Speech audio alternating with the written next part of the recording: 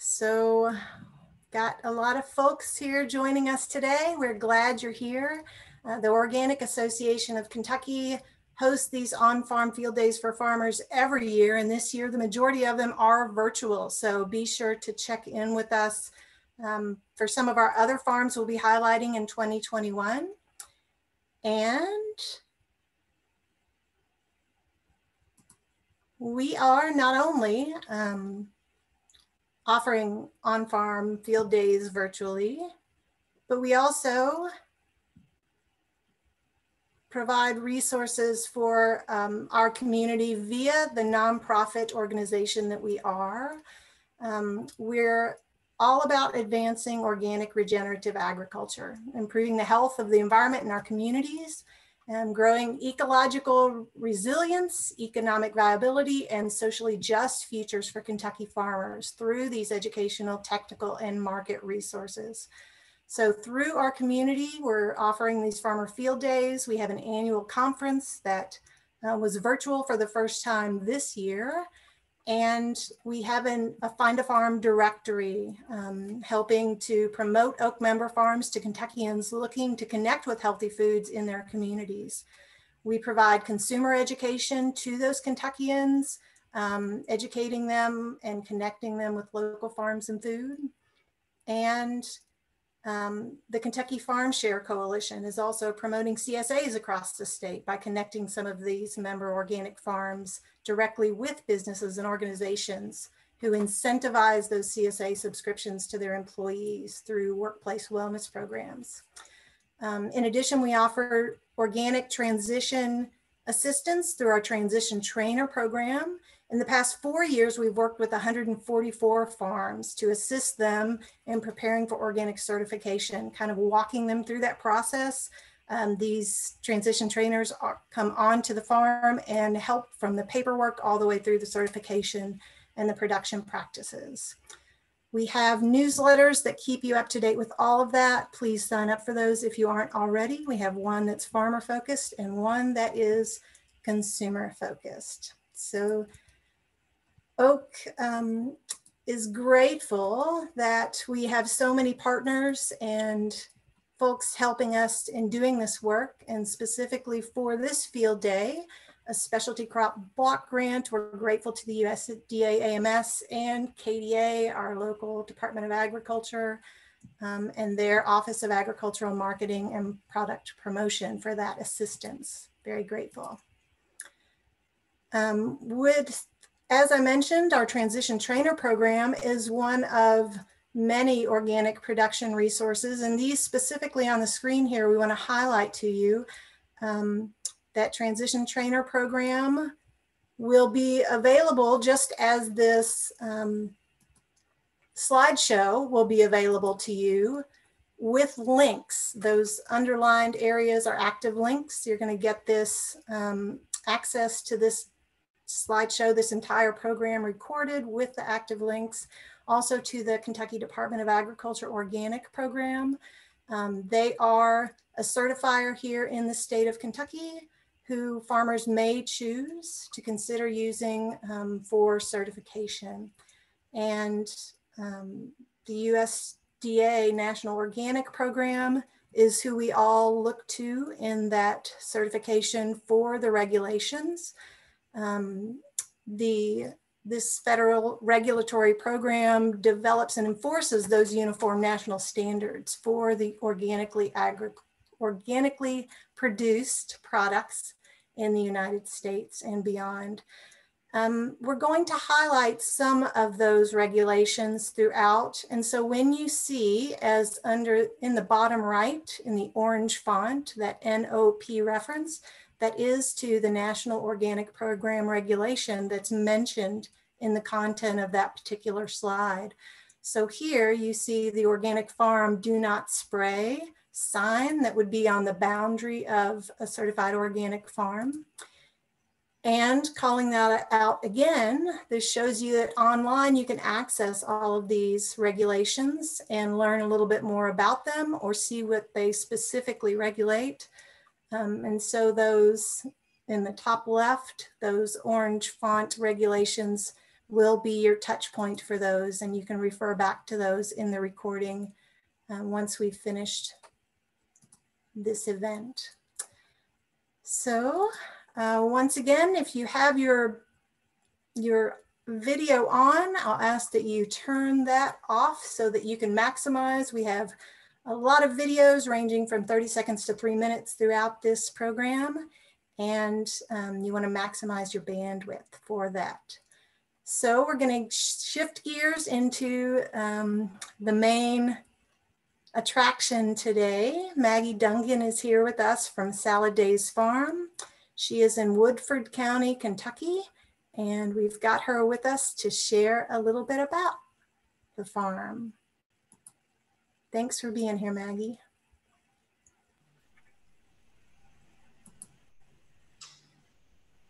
Thank you. Hi, everybody. Thanks for joining. I know if you are farming or anything like that, it's a busy time of the year. So I appreciate you all taking the time, and hopefully it'll be valuable. You can read the slide and see this kind of overview of our farm. That's not the most up-to-date Google image. So we have a few more high tunnels in there, but that's mostly the main production area. There you can kind of see the fence and stuff. We, of course, are certified organic. We grow a diversity of vegetables. Basically, what we don't grow is corn, potatoes, watermelons, and rutabagas, because I don't know anybody that wants a rutabaga. But hopefully, I'm going to talk about a whole bunch of different stuff today. Please do ask questions. I'll stay late and answer them, or feel free to contact me via email or something. I'm always happy to share my knowledge and help fellow people out. Next slide. Yeah. So we do grow year round. A lot of that is to do with our 5 high tunnels. And then we grow in the greenhouse pretty much year round. That's all you can see in the left picture. That's our greenhouse. And we do a lot of plant starts for sale. That's what a lot of that is right at the moment. And then in the middle, there's the tomatoes. We grow all our tomatoes inside high tunnels. And then kind of on the right, more field production. There's a lot of reasons we like to grow year round. We can. We have the climate. If Elliott Coleman can do it in Maine, then we can certainly do it here in Kentucky. And the market's there. People eat year round and people want fresh food.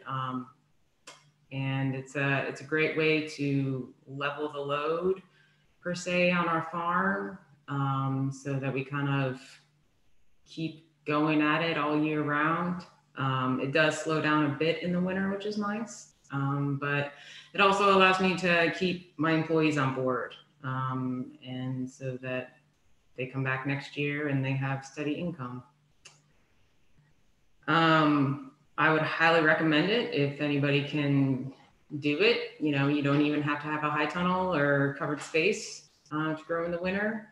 And even if you do storage crops and stuff like that, just always having something available is great for your customers. Next slide. So this is, it's going to be a video that starts, but I'm talking about cover crops, which we utilize a lot on our farm. And I'll talk about it in the video, but whether you're organic or not, I think it's a great way to add fertility and diversity in your farm. We treat it as a crop, and so it goes into our planning and our rotations. And yeah, let's just play the video. As you can see behind me, we have a lot of cover crops. This is our winter cover crop mix. It's a mix of peas, oats, and radish, like a tillage radish. Multiple reasons why I use this. It's our main source of fertility on the farm. I don't want to have to, buy off-farm inputs. The peas will add nitrogen. the oats add biomass, and then the tillage radish will break up the soil, any kind of compacted soil, and leave lots of space for microbes. And if you can just imagine, this guy's a daikon radish that I just pulled out. So that whole cavity is being opened up in the soil. This one over here was planted about the first week of September. And this one is probably 4 weeks older or so. I'll let this winter kill, just kind of let nature take care of it. And then in the spring, we'll tarp it to let it biodegrade some more. And then just lightly harrow it. And then we have our seed bed.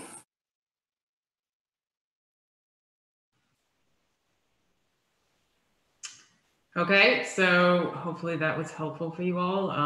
It's, you know, now all of that has winter killed, and it's a great cover for the soil. It's preventing the weeds from growing and erosion, and it's a great mix that is pretty easy to work back into the soil, so it doesn't take much. I'm going to be talking about in another video here our movable high tunnels. We have 2 of them. And I'm a huge proponent of them, especially if you don't have the space to put a bunch of high tunnels or the funds. They are a way to basically rotate whatever you're growing inside. So basically just even between my 2 movable high tunnels, I have like 5 different plots. So I could have like a 5-year rotation for tomatoes or something. Here in my first high tunnel, which is a movable high tunnel. It is the type that uses the wheels that sit on a pipe track.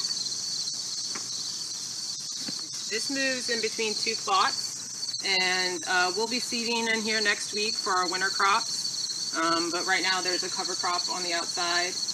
Previously the tunnel was over there. We also like to put screening on our high tunnels.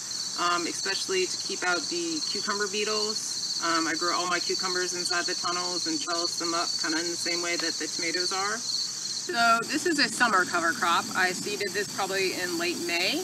It originally was a mix of sorghum Sudan grass, sun hemp, millet, buckwheat, and cowpea. It's a mix that Seven Springs sells. And then once it gets to a certain height, I mow it using the flail mower that we have a walk-behind tractor. I've already mowed this twice this year. Last time I mowed it, it was about this tall. And the sun hemp or the sorghum Sudan just regrows. So you're just keep adding that biomass. It's very drought tolerant. You know, I don't irrigate this. And of course it will winter kill. Probably at the first, you know, good frost we have, or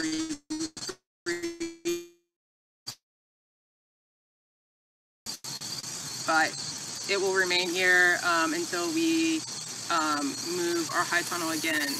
That's kind of how I add fertility in the high tunnels, especially the movable ones. In the areas it's not, it's always cover crop.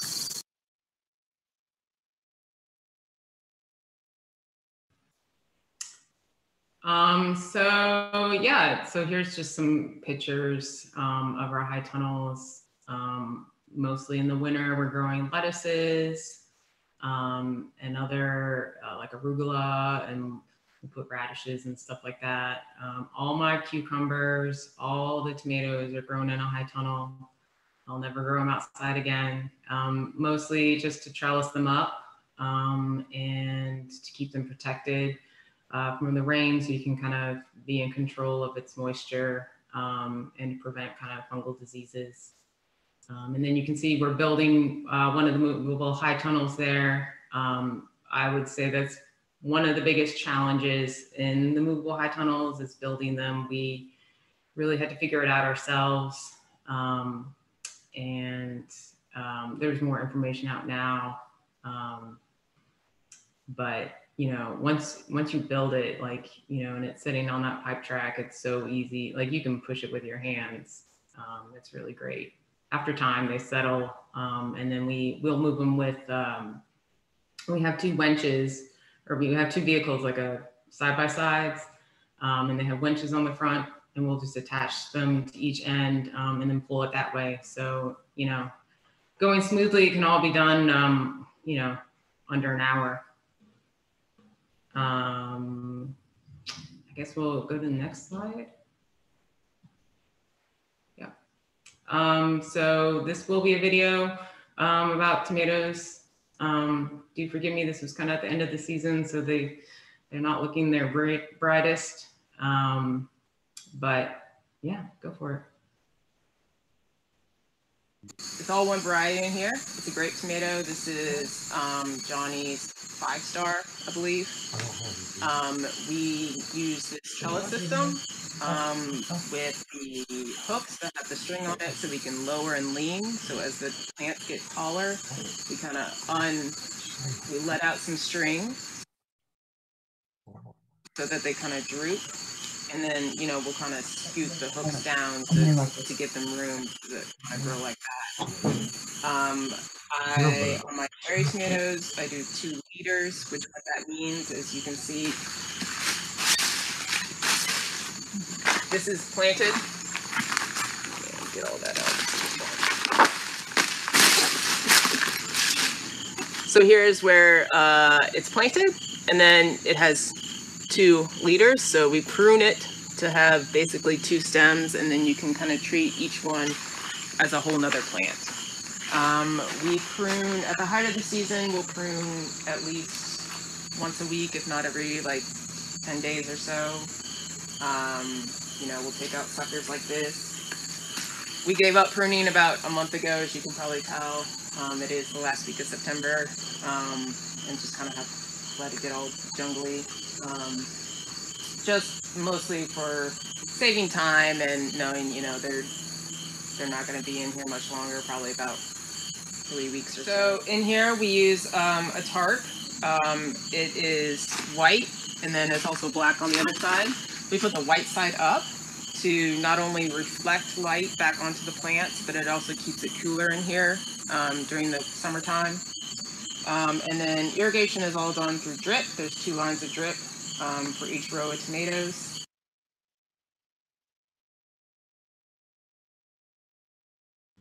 You want to unmute it.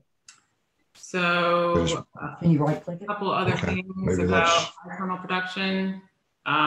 So this picture on the far left, it seems like a million years ago. My farm was like that.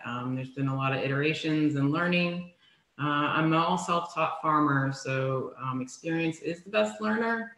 And you know, over the years, we've really adapted our systems to work for us on the farm. You know, we use a lot of the market garden style techniques and bed prep and production styles, but you know, nothing is one size fits all. So you really, like, you know, even if you read all the books and do all the things, you'll learn on your own farm that, you know, you just kind of come up with new ways and what is best for you and certainly your climate as well.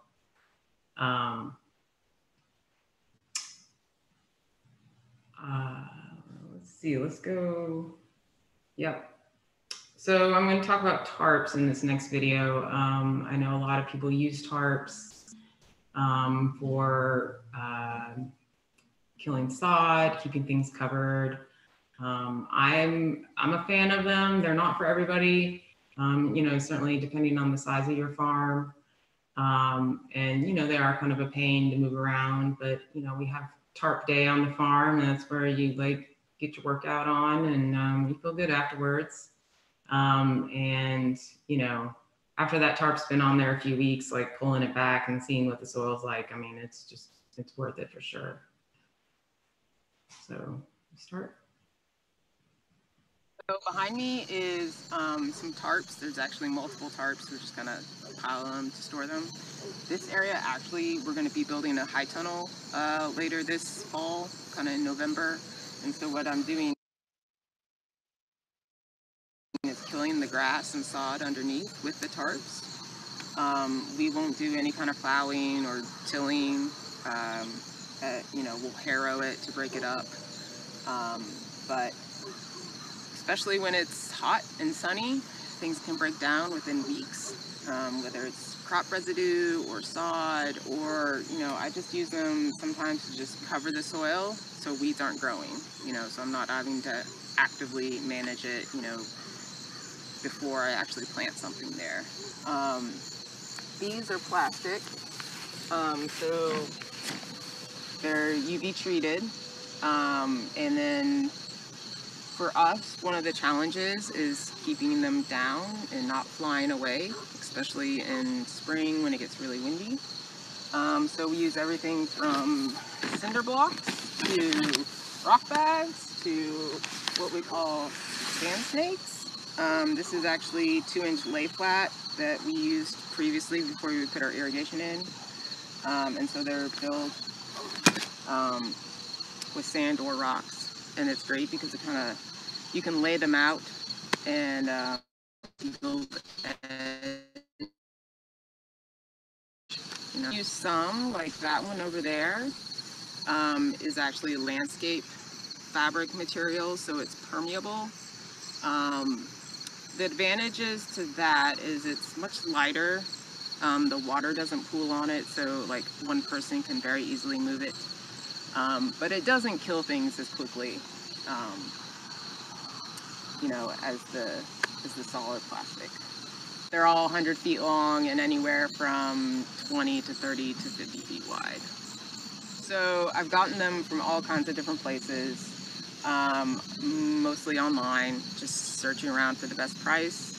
A lot of those places I can't get them there anymore. They kind of maybe caught on that I was buying all these things cheap.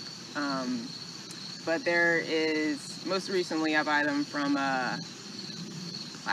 Farm Plastic Supply. It's online. I know Farmer's Friends has them.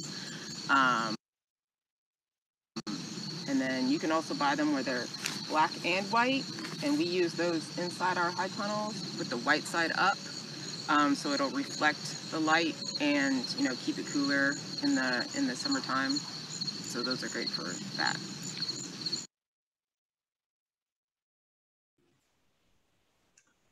So I'll just move on and talk about some of the production. You know, we use all these tools, whether outside in the field or in the high tunnels. And there is certainly something to be said about having the right tool for the job, just saving labor and time and doing it right the first time. So a lot of the typical implements that are attached to, we have a Grillo, walk behind, the 2-wheel tractor. You know, we don't even own a tiller. We we'll use the power harrow, and the deepest it goes is about 3 inches, but makes an excellent seed bed for transplanting or direct seeding into. The subsoiler also attaches to the Grillo. It is our replacement for a broad fork. We used to broad fork, and it's great, but if you've ever done it, it's time consuming and physically taxing, you know, so depending on your scale, it might work. But we use the subsoiler. We'll make like 2 or 3 passes in a 30-inch bed. That kind of creates that same breakup that the broad fork will have. We use the wheel hoe a lot for our weeding, whether it's in the paths or in the beds. You know, we don't even use like hand hose or anything like that, just because you can get a quicker job done with the wheel hoe. And we have the Jang seeder, pricey, yes, but it does a great job seeding. We seed every single week. We'll seed our radishes and carrots and beets. And so, you know, we use that every single week to direct seed those crops. And then we also use the paper pot transplanter, which I'll talk about later. And then my smartphone, hopefully you can see that screenshot. I use that all the time for all kinds of things on the farm, but I use it for my record keeping. What that is right there is a Google form. And I probably have like a dozen Google forms that translate into the different records that I need, whether it's for organic production, or GAP, or third-party GAP certified, or just, you know, my own records.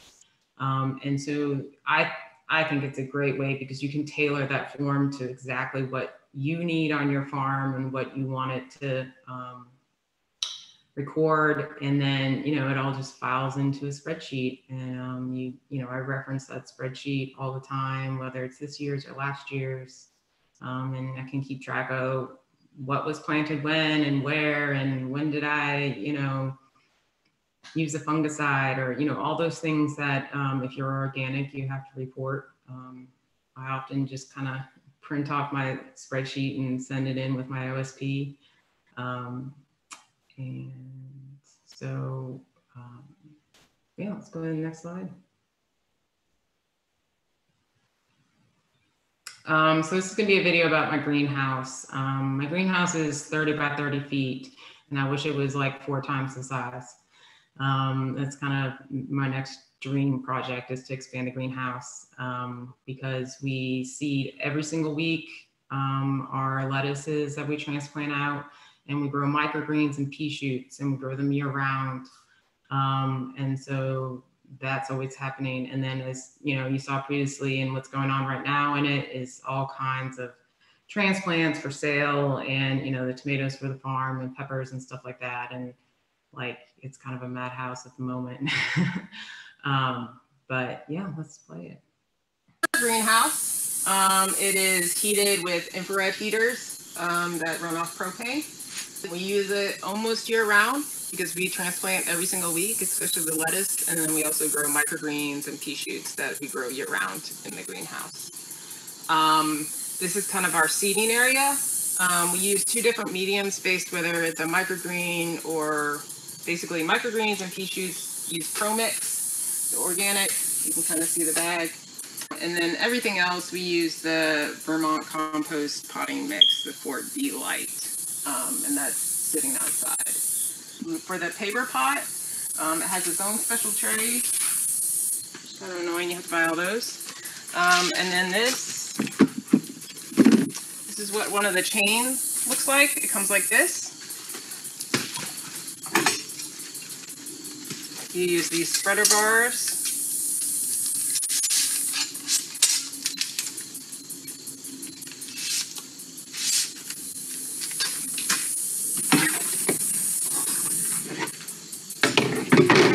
And then you pull them apart. So you have all these cells that are connected by the chain.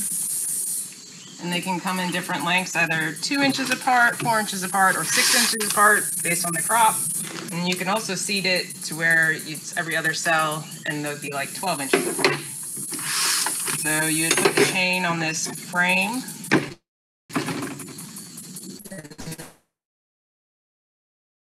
And put the tray over it.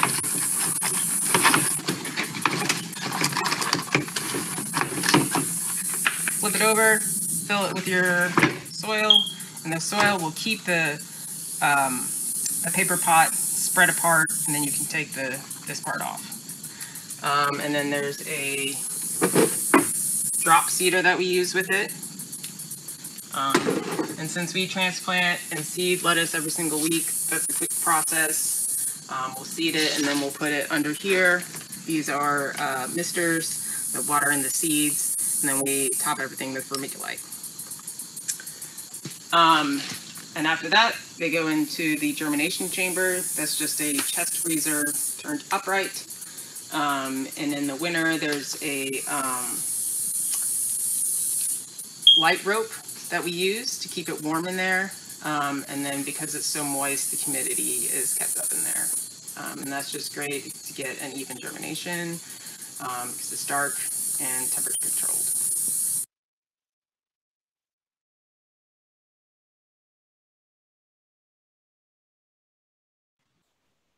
So here's just kind of some pictures of an employee of mine seeding the paper pot.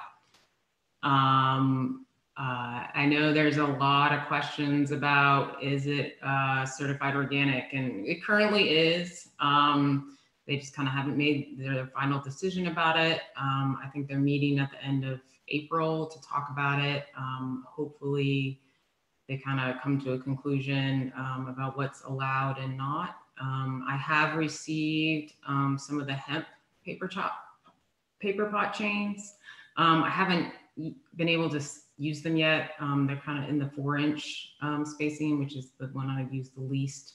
But I need to find an excuse to plant something and try them out and see how they hold up, and how they last in the soil, or whether they degrade. So hopefully that's a viable option for the organic certifiers. And then we'll see another video of me actually using the paper pot, transplanting out. So we'll see that, I think next, actually, yeah. So behind me, and then this pot is a lot of our fall crops. We have kale, cabbage, fennel, green onions, transplanted lettuce. All of these we use the paper pot transplanter for. It's makes it very quick, and it's one of those tools. When it works great, it's awesome, but it can be a little frustrating, but it's still well worth it. It beats hand transplanting. Green onions are super easy to do, and you can get everything a really good head start in the greenhouse with a good germination. We do a lot of this transplanted lettuce, kind of the organic varieties of the one cut, kind of like the Salanovas, but not Salanova.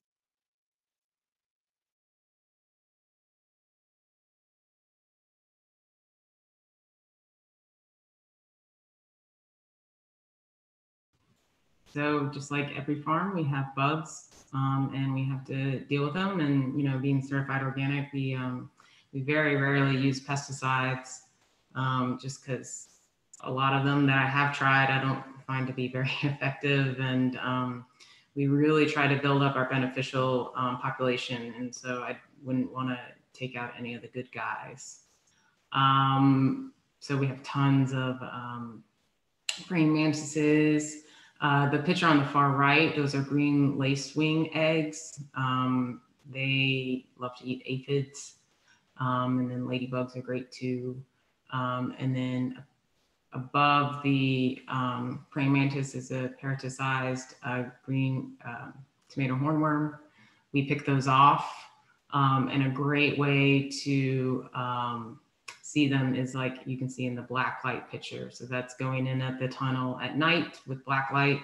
We have like a headlamp, and then they just glow. Like you see even the little tiny ones, and you can just pick them off.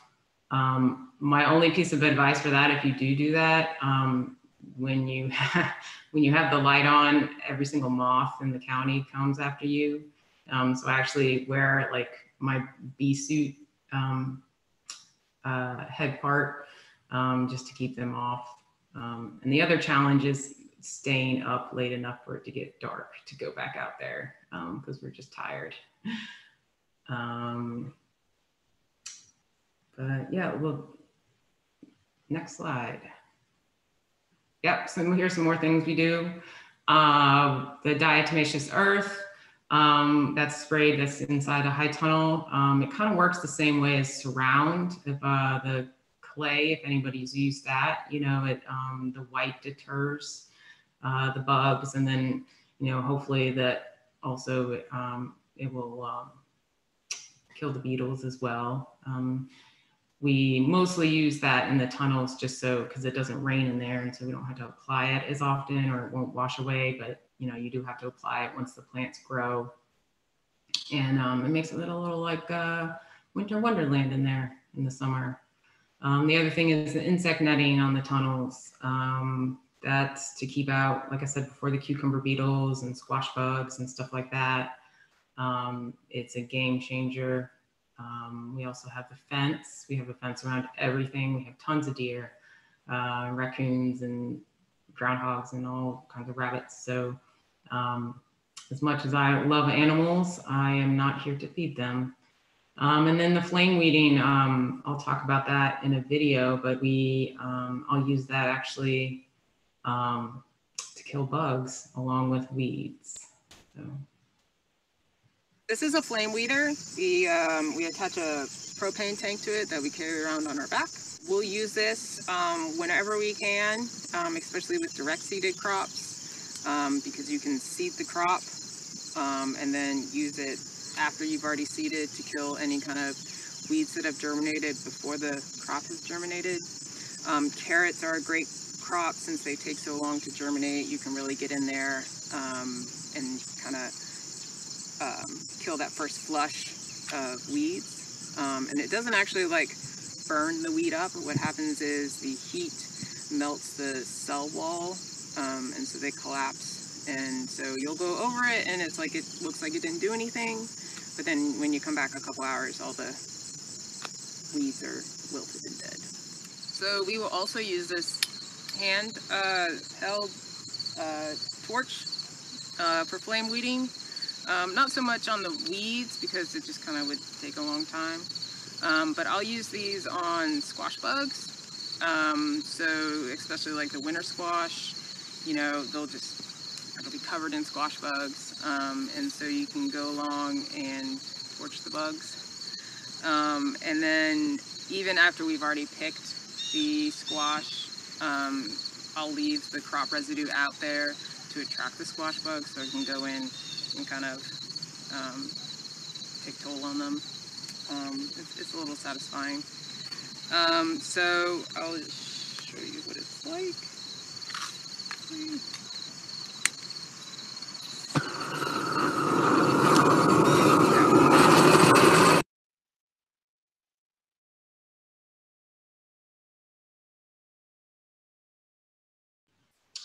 Okay, so we grow everything and we harvest everything, and then post-harvest handling is a huge part on every farm.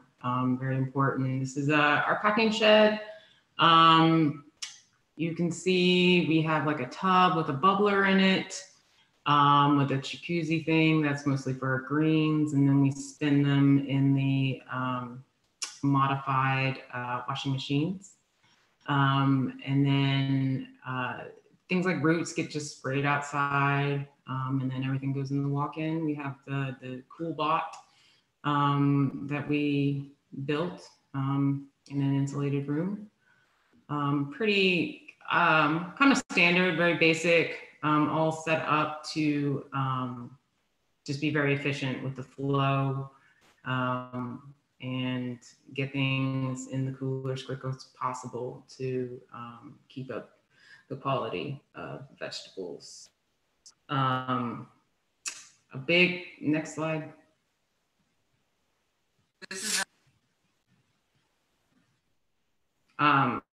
So a big part of a lot in the packing shed in the field is our third-party GAP certification. We got this because we not only do all our farmers markets, but we do wholesale, and we sell to UK. They required it as buyers, and it's just a lot of common sense stuff too, of, you know, like that picture, like don't poop in your fields and wash your hands, and but it's well worth it, and it's not as hard as you might think. We used UK and Brian Brady, and I just go talk to him. He'll tell you everything and walk you through it, and they'll come and do like a mock audit on your farm, and there's cost share just like there is for the certified organic, certainly at the moment. So it's well worth it. It'll open doors. You know, it just like having the organic seal of proving to people, hey, we're organic, you know what that means. Your buyers, they'll know what GAP certification is if they're, you know, in that market. And a lot of the records that you keep for organic certification are the same ones you need for GAP. So, you know, you're already doing it. Next.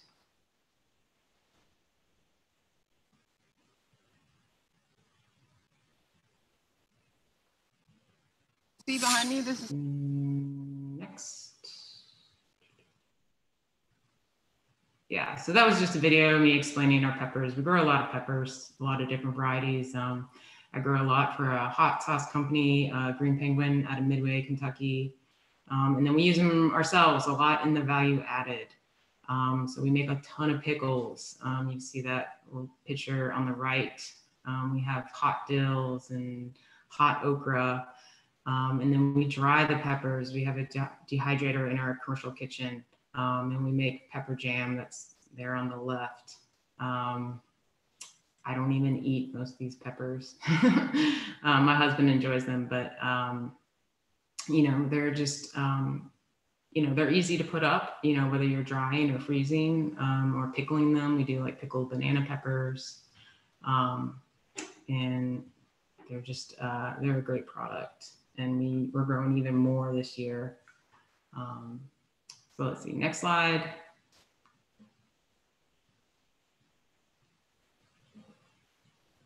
So yeah, our value added, there'll be a video coming about the commercial kitchen. We built that last year. But before that, I was making a lot of the products in my house kitchen under the home-based microprocessor.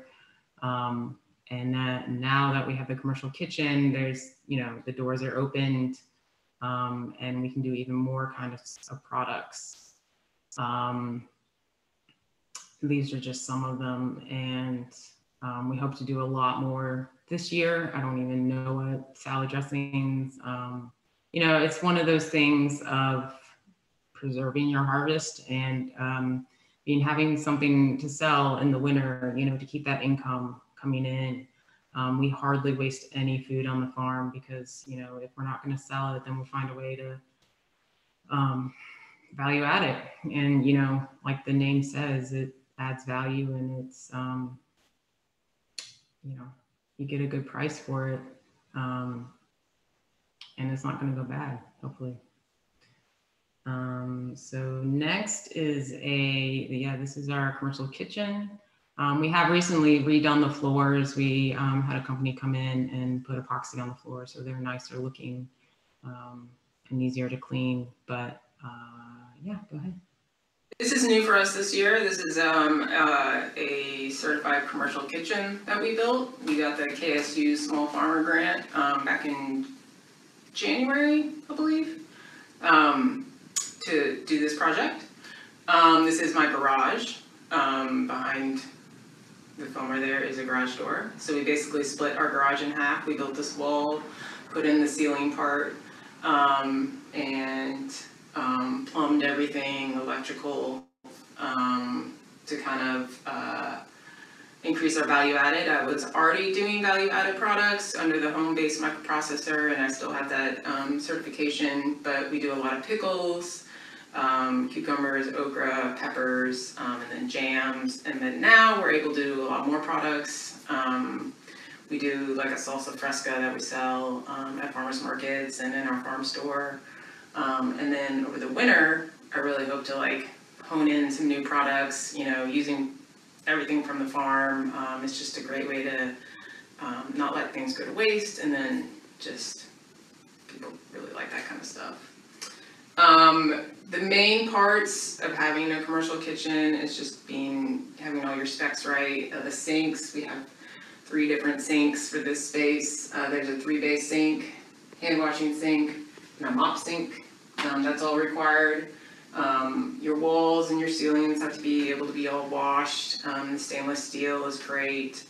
And then, you know, you have it inspected, and, you know, there's a fee and everything, but it really opens up what we're able to make. Since we do a lot of canning, this is what I use for my canning pot. It's off of 220, and there is a heating element in the bottom of this pot.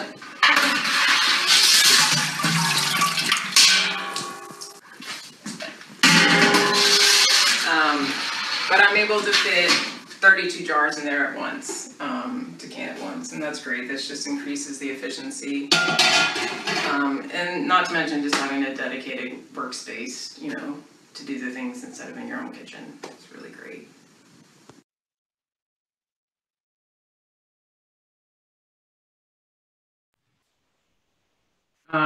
So yep, this you can just see here's my husband building the commercial kitchen, and Yep, it's just half our garage. And again, one of the greatest things is just having the dedicated space. And you know, you can get a whole crew in there working, and everybody gets to work in the kitchen that works on the farm. You know, it's just kind of a break from field work. Next. So lastly, this is our on-farm store. We put this in last year, kind of in response to COVID, losing a lot of our wholesale accounts, just school like UK closing, and people love it. It's open every single day, 8 to 8, all self-serve. You know, hardly ever are there like multiple people there, so you know it's very safe with social distancing. We have our products. And then there's also other producers like the green penguin hot sauce and eggs and honey and stuff like that. You know, it's really great. It almost is like a whole nother farmer's market in sales wise, which is great because we're not manning it, and you know, it's just constantly moving produce throughout the week. So that's kind of it. Hopefully you've gotten a good sense of our farm, and what it looks like. You know, certainly if you're in the area, please reach out. I'm always happy to show people around. You know, we hope to have some tours this year for the public, just because I know that people are interested. But let's get to some questions, I guess. Thanks so much, Maggie. We've got a bunch of questions. Really quickly, I want to share with you contact information for Maggie, as well as for some of us at Oak. If you're interested, again, you're going to get this recording as well as the live links within the presentation. So contacting Brooke if you're interested in the transition trainer program, me directly if you're interested in the field days or have comments and feedback. And we are going to ask for feedback via a SurveyMonkey link for today's event from you. So please share that with us. It helps us improve all of these events, whether they're virtual or in person. Get those to us. And I know this is a lot to look at one time, but again, you'll get these links, a bunch of organic production resources that we feel are helpful. Some were mentioned throughout the presentation, others equally helpful, but maybe not mentioned. And one more plug for the remaining field days we have going on this year. All but the last one are planned to be virtual like this one, and I promise we get better at it every time we do it.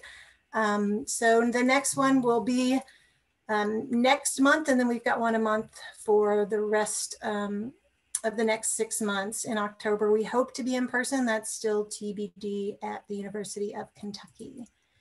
And so again, give us your feedback via that SurveyMonkey link, and we'll get into questions now. So Maggie, I'm gonna unmute you once again and dive right into these questions. So we got some questions that we ask via the registration, and do want to ask you about, you mentioned UK and how you were dealing with them, and COVID kind of put a squash on that. And we've got some other farmers who are sharing similar scenarios.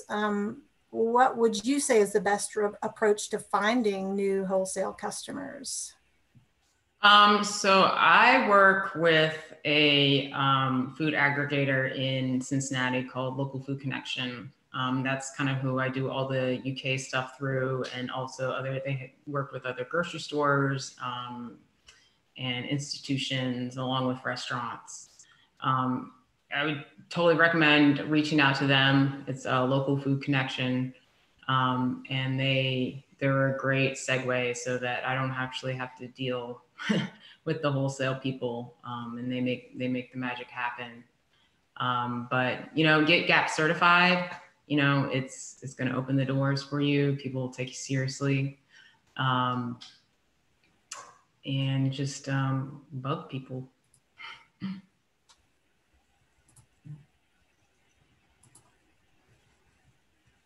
So you mentioned one of the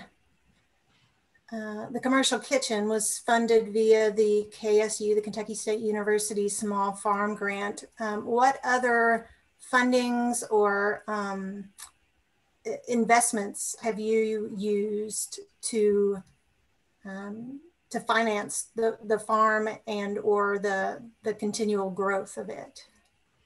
Yeah, so we use the KSU Small Farm Grant for our commercial kitchen. We also use that to redo our packing shed. That was really just a shed before we built all that. So you can get that twice. So we've maxed out on that. And then 3 out of the 5 of my high tunnels are equipped through the NRCS. It never hurts to apply. I really didn't expect to get my 3rd one. But part of the reasons I did was being organic. There's a whole nother pool of money, certified organic. And, that applies to a lot of grants. And so it's just kind of a perk to be, not have to be in such competition for everybody. We've also gotten a few other grants, an educational grant that helped buy our paper pot transplanter. And then we did a lot of work with the schools, our local public schools. And, there's so much money out there through USDA and grants, and, it never hurts to apply. You're not really out much just for trying. And for the commercial kitchen grant, would you mind to tell us what specifically that covered? And also Lisa's asking about just the ballpark cost to install and what the overall size of that is.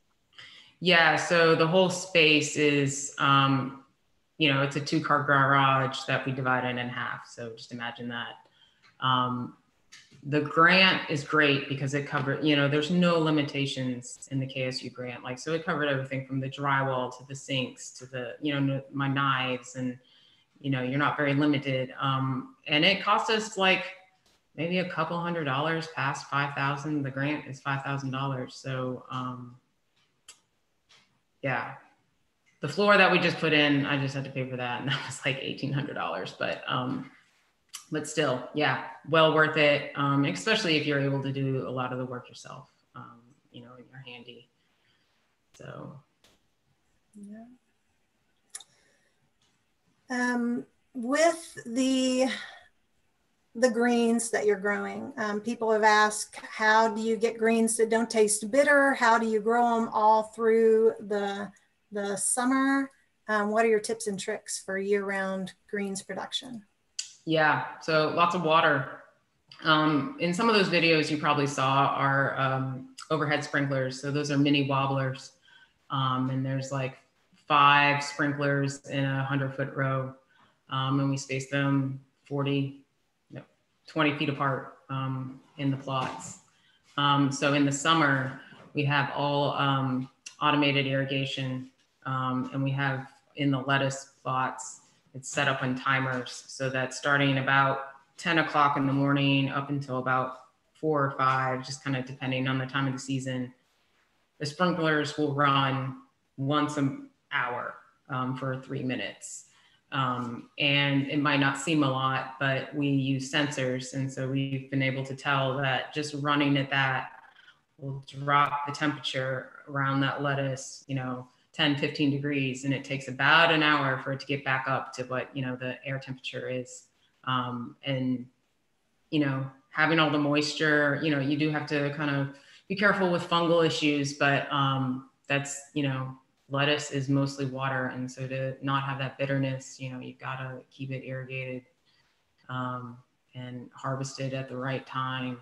We harvest it kind of early or young in the summer to prevent, getting bolted or bitter. You know, some farms use shade cloth. My experience with that is that it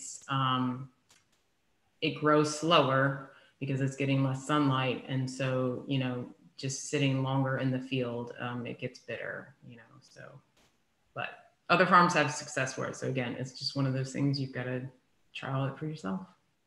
All right. We do have some more questions, and Maggie and we are going to stay on for a little longer. Just noticing the time, it's a little bit after 3 Eastern time. If anybody needs to leave, this will be recorded and provided to you later. And please fill out that SurveyMonkey link and join us for a future field day. But Maggie, several questions regarding your movable high tunnel. I'm going to kind of throw them all at you at once and let me know if you need me to repeat, but any wind issues with the movable tunnel? And how are you staging, how long after the summer crops are in before you see the winter crops transitioning from one plot to the other with those movables? Yes, on the wind issues. So ours are, we have earth anchors in, and so they are cabled to the earth anchors. And even with that, we'll get some movement and they'll come off the track. And so when we go to move them, there is some effort to put it back on the track. But, you know, I've never lost a high tunnel. And, you know, yeah, lots of earth anchors. And then, you know, one of the biggest benefits to me about the movable high tunnels is that transition from summer to winter. So imagine you're growing tomatoes in there and it is September. Well, about September is when you need to seed that stuff in them for the winter. But if you have a movable high tunnel, you can, in the plot you're going to move it to, seed all your winter stuff. And so it's established, it's growing, and then come that first freeze, your tomatoes die, but everything that's outside is fine because it's a winter hardy crop. And so you can keep that tomato harvest longer, you know, I mean, up to 6 weeks. And it's the same in the reverse in the spring. You can move it off those greens and they'll be fine in the spring and get those summer crops in. You know, I know that's a huge issue with people that have stationary, and especially if you just have one, you know, you don't want to rip out your tomatoes when they're still producing. So. A couple of questions about your supplies.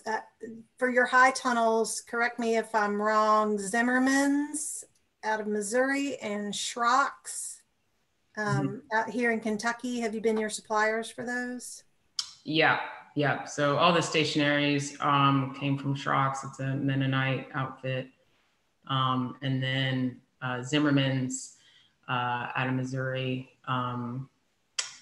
We use those for our movables, and they were great. We worked with them and they actually like made some slight design changes to, you know, enforce it in certain areas because we knew they knew we were moving it. And like your side poles are going to be shorter because you're not actually putting them in the ground. So they went ahead and like, you know, cut them to the right size. And they're very durable. They all have the W truss, you know, so. Supplier for your netting that you're using in your tunnels? Yeah, the insect netting. So in the past ones that I've gotten, I've just found some stuff on eBay. It totally came from China and I bought it and I was like, well, this probably isn't going to last. But you know, it was cheap enough that it was okay if it was just one season. Well, 4 seasons later, it's still fine. So I've actually bought more of that. I was going to get some ProTenek this year, but I'm having issues getting it come in. And so, you know, and it is much more expensive, but I hear it is great stuff.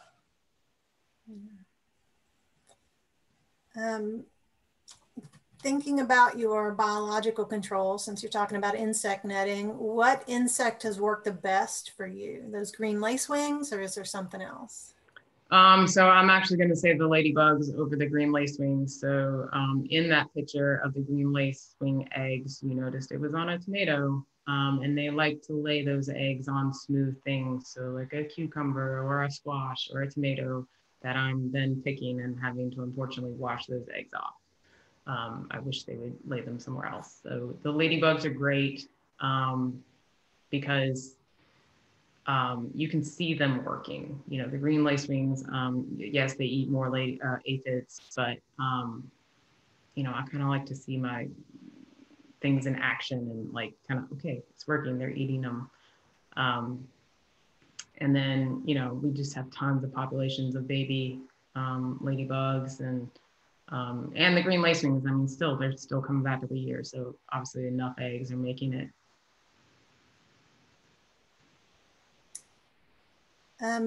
Thinking about your tomatoes, two different questions. You referenced shade cloth for growing those summer greens. Are you using them for your tomatoes at all on your tunnels? No, I don't. I think it would maybe help. I used to have a very small propagation shed, and then I had shade cloth on it, and it was very. You could really tell the difference, but I just haven't invested in it. What we do, especially on those movables, is where you kind of have to have a modified end wall because you are moving it. All our end walls basically come off. So we don't screen off, we're not trying to screen off the tomatoes. So we'll open up the end walls on the tomatoes. So there's a lot more airflow and keeping it cooler. And with high tunnel tomatoes, do you find that pruning for 2 liters works well for slicer tomatoes as well as those grape and cherry varieties? Only if they're grafted tomatoes on the slicers. In my experience, pruning 2 liters on slicers that are just not grafted, you know, you're really hurting the fruit production. They're going to be a lot smaller, and people want those big ass tomatoes. So we buy all our slicers. We buy in, and then we grow all the cherries ourselves. And so both the slicers grafted and the cherries will be 2 liters. Kind of an array of remaining questions I'm looking at. So irrigation, Chelsea's asking why the mini wobbler versus the normal and what PSI has worked best for you. We have done so much research and money spent on irrigation. I feel like it's one of those farming subjects that you can't find the information for because it is very specific to your farm and what your water pressure is and water source and all that. I think we went with the mini wobblers because it just gets better coverage. And, you know, if you're seeding something or transplanting something, you really need to water that in, and drip's definitely not going to do it. And like we have some bigger sprinklers that we'll use, and like they're just not good for watering in. I don't know what our PSI is. I mean, we have pretty good water pressure, luckily. But you know, there's all kinds of calculations based on your pipe size and going uphill and how far you're going. And then, you know, you can calculate all you want, but I have also found that it just observation and seeing what works. And how far apart are you spacing your tomatoes in the tunnels? They're a foot apart. And so we have 2, so if this is the row of tomatoes, we have 2 trellis wires at the top. So one tomato will go this way and the other tomato will go this way. So it's like a crisscross. So it kind of almost seems that each tomato is 2 feet apart, even though their roots are 1 feet apart.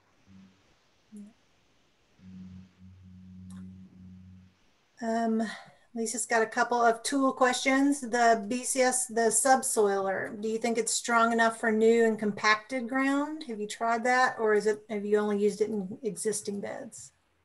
No, I mean, I don't know about like ripping it right through sod. I would say you probably can. We have definitely used it on areas that we have not worked before. you have to have wheel weights. So you have to have the posts put on your wheels and put the weight on there. But it's great. And sometimes you're like, okay, let's rip it. And then it just goes through like butter. And you're like, oh, I didn't need to do that. But we've never not been able to use it. Yeah. And you're a paper chain transplanter. Are you pulling the paper chain afterwards? Do you feel like it breaks down very well?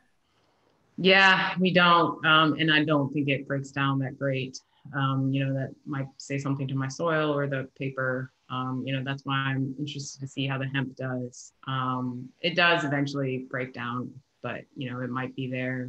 Like if we had a fall planting, it might be there in the spring. It's kind of unsightly and drives me crazy, but it's okay. Yeah. Your perimeter fencing, your deer fencing, where do you get your post? Lowe's or Home Depot. Those are just pieces of conduit. They are 1.5 or 1.75 inches. I wouldn't go any smaller. And then on the corner posts, we use 2-inch conduit and then have like braces like this. And the braces are put into concrete. And then the wires, it's just airline cable. And then a couple of the wires are electrified. And then we just use tensioners to make it tight. Thinking about your soil pH levels and what you're doing in the fall to amend, and you're growing year round, so maybe it's a fall and spring analysis, but as far as looking at your nutrients and your pH, what are you doing to work with that? Yeah, so we try to soil test at least once a year, if not twice. And the pH, getting in our area, we usually have to raise the pH. So we're adding lime, and it just takes a while for it to like acclimate and bring it up.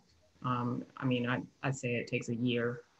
But in terms of fertility, using the cover crops, we will occasionally use compost that we buy in. We mostly use that in the high tunnels just because that's very valuable real estate. And our compost that we buy is not that great, really. It's just what we have. But yeah, even when you leave your crop in and it's breaking down back into the soil, that's adding fertility. Like, don't forget about that. When we top turnips, we throw the turnip tops right back on the soil and let them go back in. So. All right, so ending on a high note, what are you most excited about for this upcoming season? Probably the same thing I'm excited about every year is that, you just learn every time, you learn every day that you're farming. And so, get a few years under you and you're like, kind of feel like I know what I'm doing. And it's exciting to go into the season and just feel armed with more knowledge that you just gained the season before. And that, I don't think it ever stops. It's always expanding on itself. So I'm excited for that. And I'm just excited, to do more value added, really max out the kitchen in our farm store. And we've got more farmers markets going on. So yeah. Well, thanks so much, Maggie, for sharing so much of your practice and your time with us and creating and putting on this event today. And thanks to all of you for joining us. Please give us your feedback. It only helps to make these more helpful for you and valuable resources. So we appreciate you coming today. Hope to see you at a future field day. And again, Maggie, thanks. Thank you, everybody. Thank you.